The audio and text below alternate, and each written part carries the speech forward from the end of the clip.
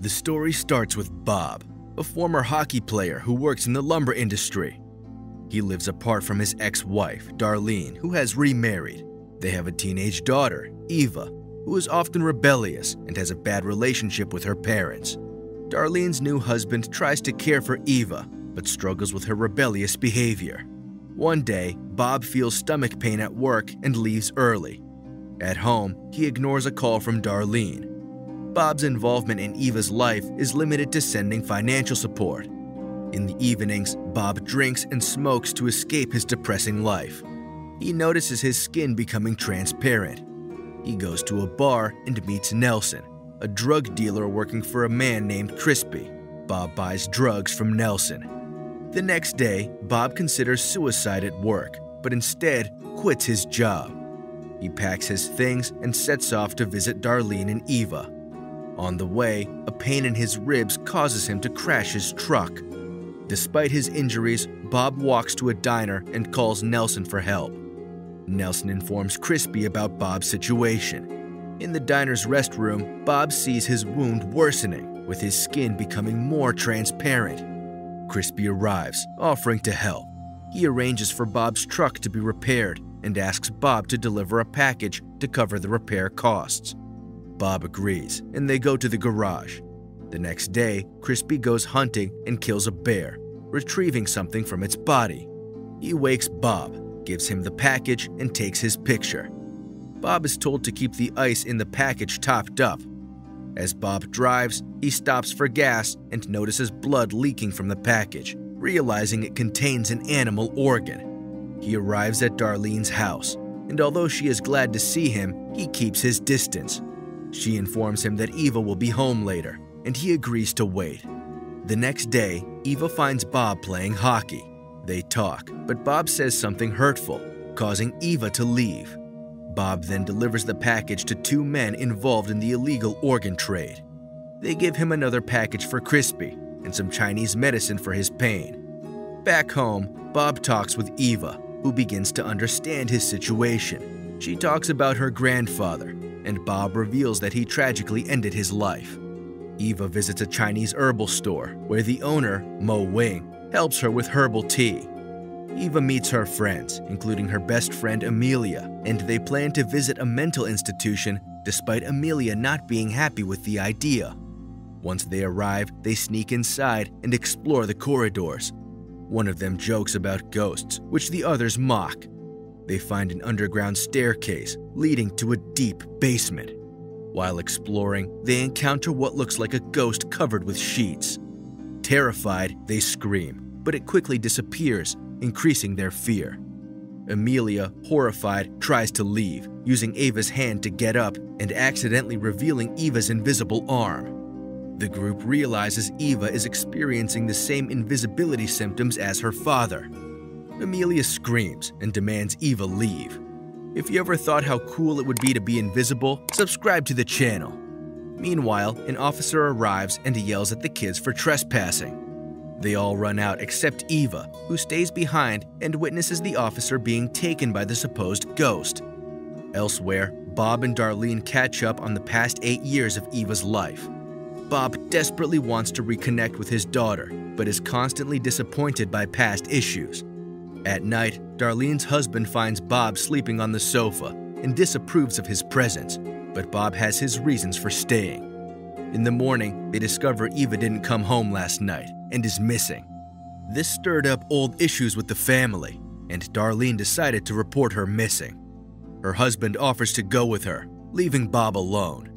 Bob searches Eva's room, finds his old hockey shirt and a picture of him playing, and realizes his daughter still cares about him. While searching, he finds some weed and a phone in her drawers. Ignoring the weed, he takes the phone to a repair store. After repairing the phone, he returns home to show Darlene. They discover a group chat where the friends discuss visiting the mental hospital. This gives them a lead, so they go to Amelia's house first. Amelia's drunk father gives a little information there, only that Amelia is also missing. They visit Eva's other friends. Bob receives a call from Crispy asking for updates. Bob tells him he has delivered the package and received the return, but quickly hangs up. Bob questions the boys about Eva, and one admits they split up while running from the hospital but doesn't know where she is. He mentions that Eva talked about her grandfather being admitted to the hospital, leading Bob to believe that Eva is obsessed with the story.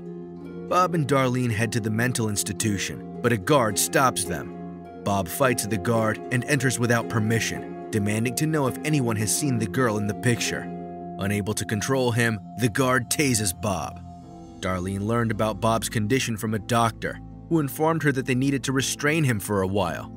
The guard escorts her out, leaving her in disbelief. Meanwhile, Bob has flashbacks of his childhood, recalling his father's time in the same mental institution. The same doctor who diagnosed his father offers to help Bob, inviting him to see his father's old room. It's revealed that Bob's father also experienced the invisibility symptoms and was traumatized by the doctor's experiments on him. Initially hesitant, Bob agrees to stay. That night, he finds his room door open, with his wallet and keys on the desk, and escapes.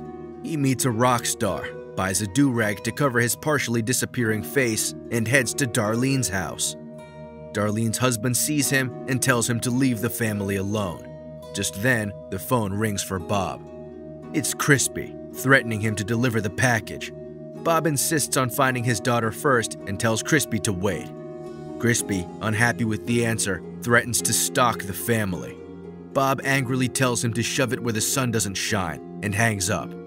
Darlene's husband overhears and freaks out, leaving the room. Shortly after, Eva's repaired phone receives a message from Amelia, apologizing for her behavior in the basement and expressing fear of her father.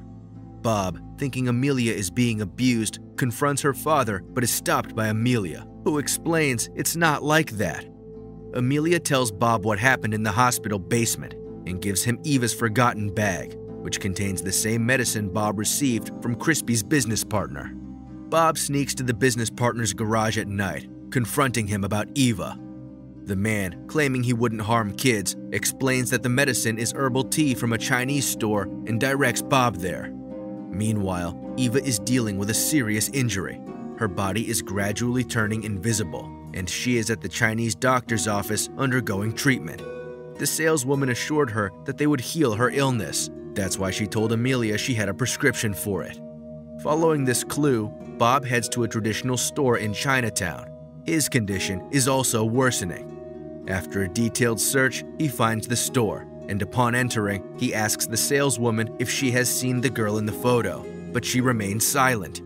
However, she recognized the doctor clearly, and some men welcomed Eva to the back room to proceed with the operation. Bob notices her hesitation, and when he looks outside, he sees Eva's bike at the door.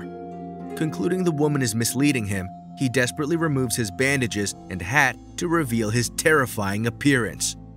Half of his skull is almost partially visible, and the woman asks him what kind of person he is. Feeling fear and regret, the woman reveals that the doctors are only willing to help and that they are good people. She then shows him the doorway and he heads inside. There, he finds two men mixing bloody samples. One of the ingredients is the organ he brought from Crispy. He quickly asks where his daughter is, and the men, terrified of his appearance, attack him. Bob fights them off effectively, but one of them stabs him, causing pain even without visible flesh. Eva hears the noise and screams, giving Bob hope. He punches the men unconscious and heads for his daughter. He finds her in a cage next to the doctor operating on her. Eva sees his exposed, invisible body and reacts with fear, but he calms her down after freeing her. He keeps apologizing, but sees a wound on her shoulder. Thinking the doctor caused it, he turns to him, ready to attack. Eva stops him. He drops the knife, and they leave the store with the herbal tea from the saleswoman. Once home, Bob passes out before getting inside. The girls help him to the sofa, revealing his half-missing ribs, shocking Darlene. She learns Bob got his symptoms from his father and realizes Eva is also turning invisible. The next day, Bob decides to deliver Crispy's package, but he can't drive, so Eva offers to take him.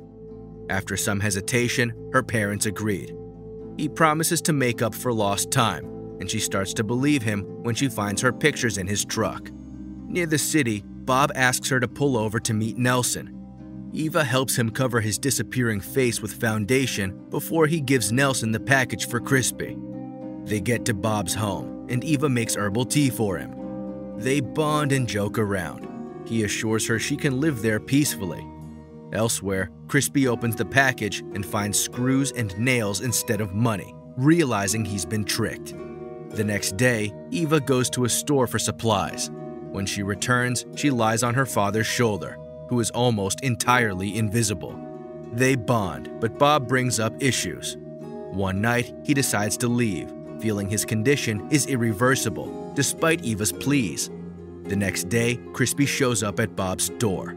He threatens Eva with a shotgun, demanding to know where Bob is. Eva lies, saying Bob sold the house to her, but Crispy doesn't believe her. Just as Crispy plans to harm her, something throws him aside. His rifle disappears, and he is punched repeatedly. Eva realizes it's her invisible dad. Bob demands Crispy to leave his family alone and strangles him to death. Eva approaches where her father is, and he confesses he couldn't leave her again and will always be with her. They dump Crispy's body at the bear site, where a bear devours it. Later, Eva visits the local store for supplies with her invisible dad in the passenger seat. He advises her to drink the magic tea. He confesses he secretly followed her to school when she was 6, just as his own invisible dad helped him in the mental hospital. Eva remembers the ghostly figure from the basement. The film ends with the duo deciding to look for Bob's invisible dad. Bob puts on his seatbelt, and Eva starts the engine. And with this, the movie ends. If you enjoyed this video, subscribe and support the channel.